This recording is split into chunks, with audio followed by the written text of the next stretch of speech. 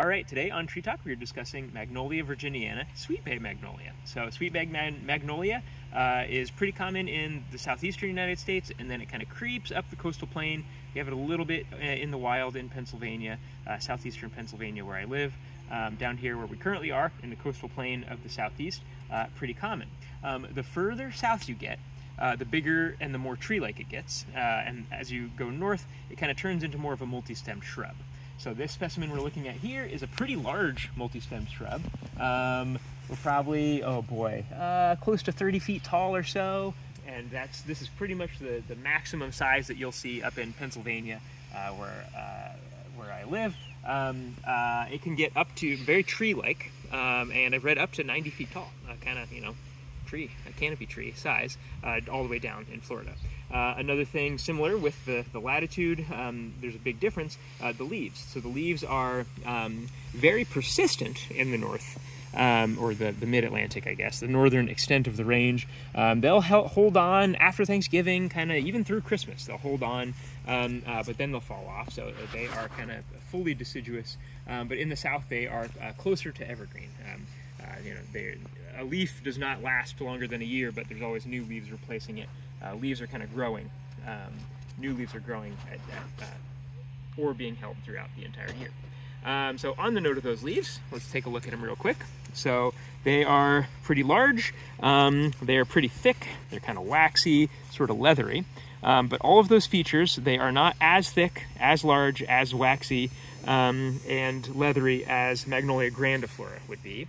I've seen a Magnolia grandiflora around here, so I'll get a picture of one later and I'll compare it to one of these leaves. Their leaves are kind of this big and super leathery and thick.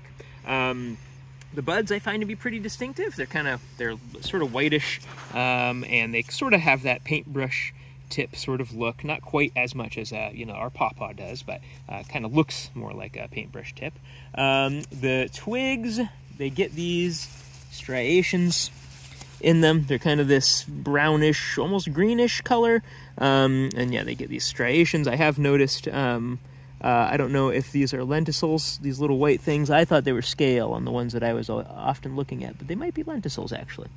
Another identifying trait, so the fruit is aggregates of follicles.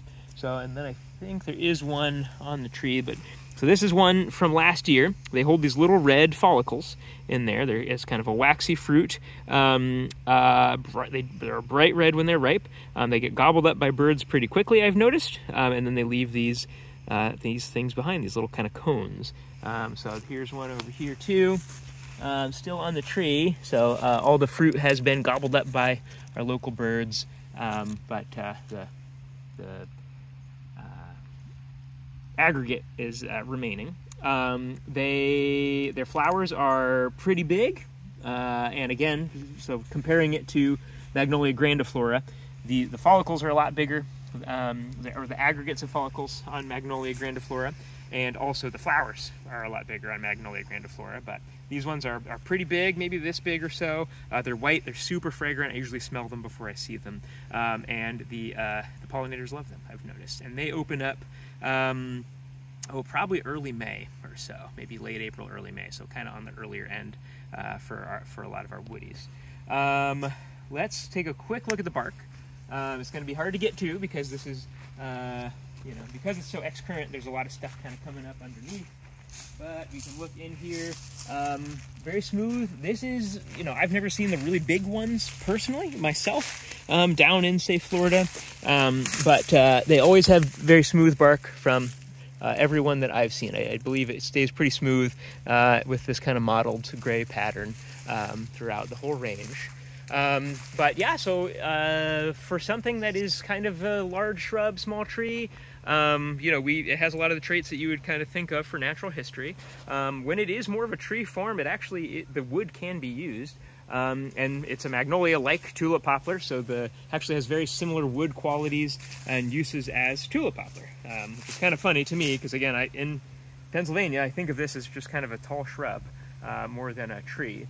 The birds do love to eat those fruits. The pollinators do love the flowers, so it has a good wildlife use. As far as habitat goes, really a very wet-loving species. I mostly have seen it in the wild in very swampy areas, and kind of usually right on the edge. It's sort of moderately shade tolerant. It's hanging out in the shade here of a couple sweet gum trees, doing just fine, but it really, it does like to have some good sun, and it's I'd say moderately fast growing. Not really a rocket, but it's not a very slow grower either. I think one of the top uses of it, and maybe it's really used for that pulpwood down in the south, but I see it pretty commonly as a native landscaping plant, and it does very well. It's pretty well behaved, especially in that northern extent where it's not getting too big, but flowers are beautiful, the leaves are really pretty and sort of different, and one thing I didn't really point out too, they have a very shiny sort of waxy white color on the leaf bottom that's pretty distinctive. But these leaves are hard to mistake. They do not seem like, you're not going to confuse this for another leaf. It looks like a magnolia leaf. But there you have it, Sweetbay Magnolia, a really lovely one, and cool to see it out here in the wild, getting pretty big, and really enjoying where it is. So there you have it, Magnolia virginiana.